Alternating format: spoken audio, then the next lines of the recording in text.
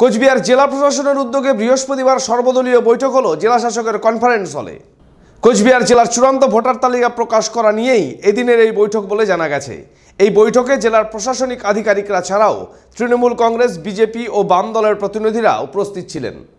এদিন জেলা শাসক পবন কাদিয়ান জানান, 2020 সালের ভোটার তালিকা প্রকাশ নিয়ে সর্বদলীয় একটি বৈঠক হয়। এই তালিকায় নির্বাচন কমিশন কিছু পরিবর্তন এনেছে, সেটাই আলোচনা হলো এদিনের এই সভায় বলে জানান তিনি।